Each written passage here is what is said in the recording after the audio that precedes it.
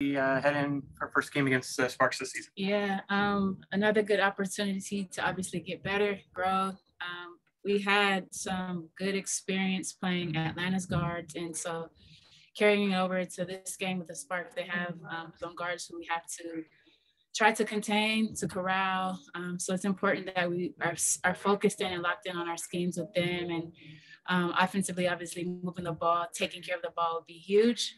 So it's another day, another game, another tough one as far as just going against a defensive team with great prowess, and just understanding that we have to stay locked in, stay sharp, and stay focused throughout the entire 40.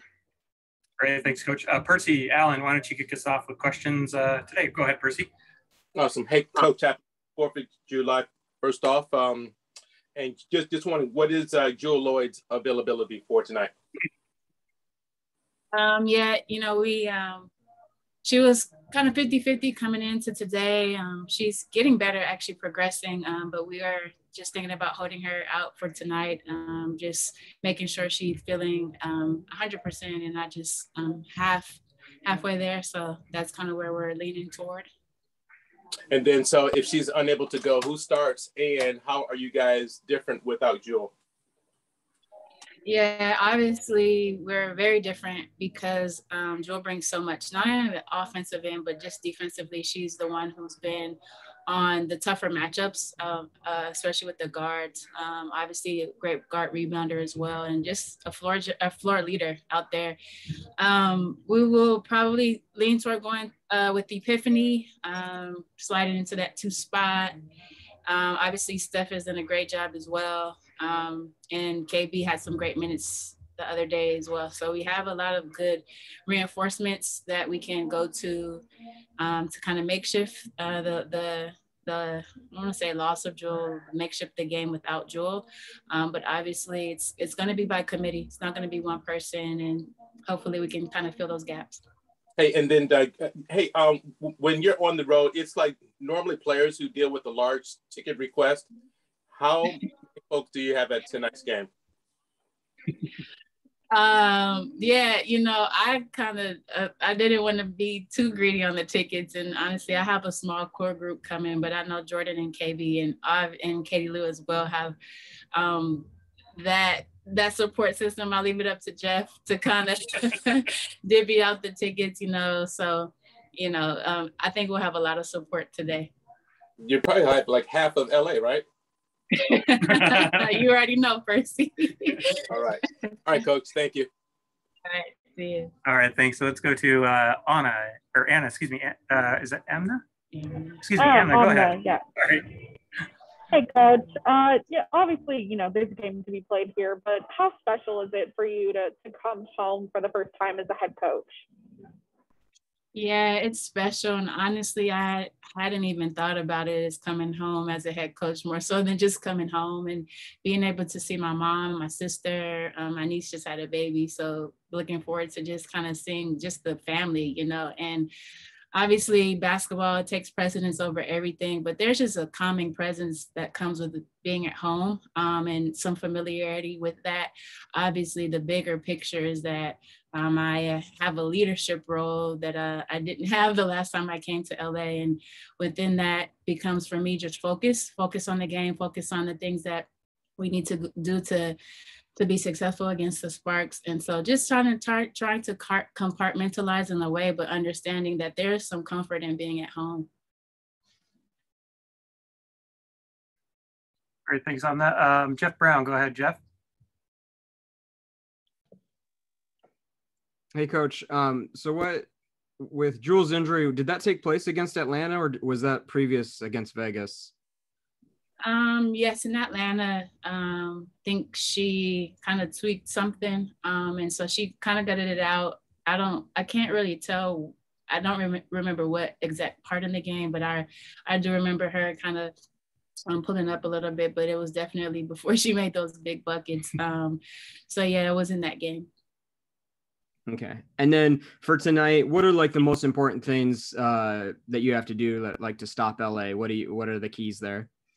Yeah, first and foremost, offensively, we have to take care of the ball. Going against a team who is a high turnover team, and they score a lot of points off of those turnovers. Majority of their points come from just their defensive presence. So that's first on the offensive end. You know, withstanding their initial pressure, and on the backside of that, just getting good shots, moving the ball, setting good screens. Pressure releases, back doors in order to loosen them up a little bit. Defensively, we have to, you know, they're number one in unassisted field goals. So we have to understand our one-on-one defense is so crucial. Obviously, that comes with our team defense as well, making sure that we are rotating, we're on a string, and finishing off plays with rebounds. And then, you know, one thing that LA will do is foul. So again, once we withstand that initial aggression, get into the free throw line will be huge. One other thing defensively is just making sure we contain Wheeler, and Cooper's playing at a high level as well. Awesome. Thank you, Coach. No problem. Thanks, Chef. Go ahead, Em. Hi, Coach. Just wanted to lead off with, I'm sure you saw the Times article this morning about Maria Taylor and Rachel Nichols. I was just wondering if that sort of, being such a common narrative that we see a lot around the sport, I was wondering if that sort of spoke to you at all, and what your reaction to maybe Sheila Reeves' initial comments were as well. I actually haven't seen the article. Sorry, so I can't really comment on that. Just kind of very focused today, though I did hear. I haven't had time to look at that. Sorry, I can't comment on it. Gotcha. Yeah, no problem. I'll save that for a later date. With Lloyd, then I'll go to something technical. With Lloyd being out, obviously she plays such a big role in the defense. The SOS system that Kloppenberg has put in requires so much thought, right? So what kind of work does it take for a guard to come in and feel that, like, not only physical but intelligent of a role? Yeah, I mean, right off the bat, I think about Steph and her being very efficient defensively for us and very impactful defensively, even numbers wise. Steph and Sadie's are top in those categories for us. I think about Piff. Piff's steal to turnover ratio is always high. Her ability as a vet in this league to understand who she's guarding and use her physicality. Obviously with the SOS, with Pop's system, it involves just reading and the chemistry, which we are still very much learning each other, but we are able to learn each other in games, which has been very, very great to see without having much practice time. And so you add those players who are just cerebral and who are react in a way, they're proactive defensively, talking on a string, and that enables them to step into those roles and be comfortable with our rotations, be comfortable with their matchups. Great. And then I just wanted to ask in that same vein, what's Stewie's versatility defensively, and also her like intelligence in terms of knowing where to jump, knowing where to point other people, how that helps that machine run? Yeah, it helps tremendously. What Stewie has done a very good job within the last couple of weeks is just talking more and understanding with her versatility. She does have to be solid when she gets on those switches. Ultimately, she's an excellent shot blocker. And so anchoring the defense, you have to be the eyes, you have to talk, you have to communicate. And a lot of the time she's just cleaning up those either defensive miscues or those hard drives. So it's good to have her versatility on the defensive end as well. We already know what she can do on offense. Great. Thank you so much. All right. Thanks, everybody. We'll see you after the game. Thanks.